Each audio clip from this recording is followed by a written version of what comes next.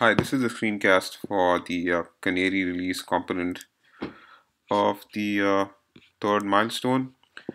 So, the Canary release part can be done in one of many ways using the current software pipeline that we built. So we have a Jenkins server that has a Canary launcher job that basically runs the Ansible script for um, spinning up a EC2 instance and installing the Canary version of the checkbox.io application. So the checkbox.io application that the modified one that we've been using has a Canary branch to which the latest changes are pushed, and this code is used for installing the Canary version on EC2. So yes, this Canary launch or release can be done in multiple ways, either from inside of the Ubuntu master server, which is this one right here, which is the Jenkins, the feature flag server, and also the server that runs the infrastructure process. So this can be run in much the same way as the normal checkbox or application, or for convenience sake, we have created this dashboard and we've added a launch Canary button. So this will in turn trigger this Canary launch job, and yeah, so that will spin up a Canary. So let's go ahead and do that now. And yes, so a Canary is being spun up. So pretty soon you'll be seeing this job getting scheduled and getting executed. Yes, so it started now. So let's take a look at what is inside of the job. So yeah, it's at its heart, it's just a shell script that runs the Ansible playbook for installing checkbox.io. But it takes in a couple of parameters. One being the name of the instance that's given to the EC2 instances that run checkbox.io, the Canary version of it. And of course the name of the branch from which the git cloning will have to take place. And it also has a bunch of environment variables that need to be set, which are passed in using this file, which contains all the environment variables. That includes all the AWS keys and uh, application ID. So let's take a look at the console right now. Okay, and this is my infrastructure service. As you can see, it only the load balancer for now knows only about the regular checkbox IO instances and not the Canary instance, not yet, because it probably hasn't finished installing yet.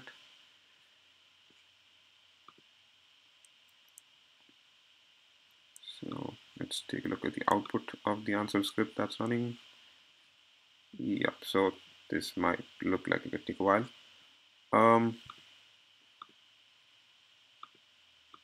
So the load balancer right now would be routing requests to only the regular versions of checkbox and not the Canary version. Yeah, so that's because the Canary version isn't up yet. Yeah, right. So the Canary version also needs to be shut down in case, not shut down, but the traffic has to be diverted away from the Canary version when an alert is raised. And the way that we've implemented this sort of alert is through the use of a counter. So what happens is, so there's a request counter that we use. Yep, right here. So for every ninth request, the Canary sends back a response with a error code with a status code of 500, and when the infrastructure process sees that it's a 500, it kills it routes all traffic away from the canary instances. So that's how an alert is raised. So how would we differentiate? Okay, so right now the canary is now running.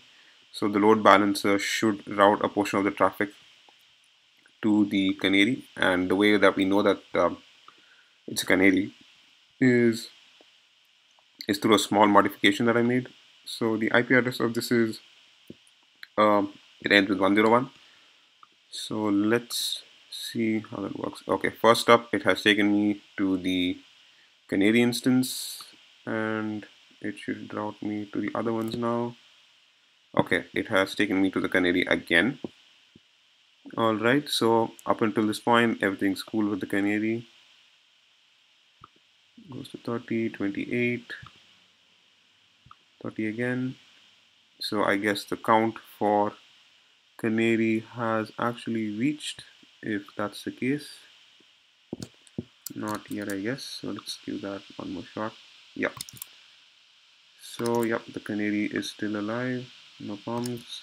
It gets out of the canary again. So about 40% of the traffic um, gets routed to the canary. All right. 30. Okay, it goes back to the canary again. Canary is still running. All right. It goes to a regular instance now. Goes to the canary again.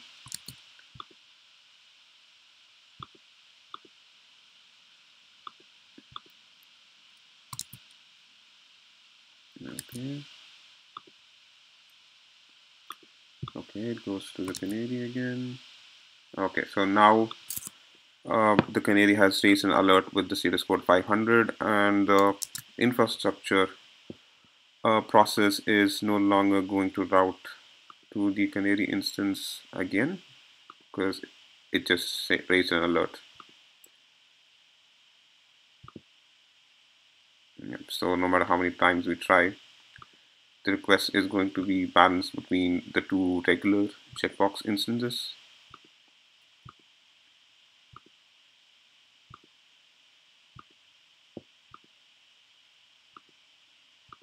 Yep.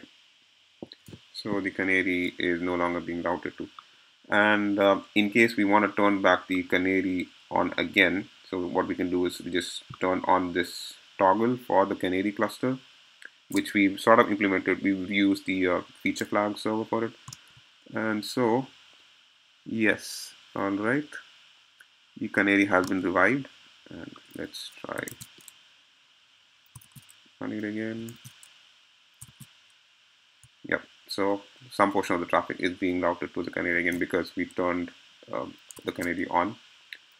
And so this process will repeat, and at a point, the canary will in fact die because of the modification that we've done. Yep.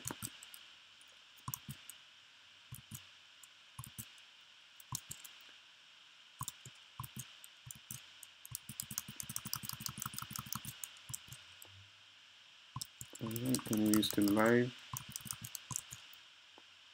Alright, now the canary is dead. Right, so routing goes back to the regular versions of checkbox.io. That's it.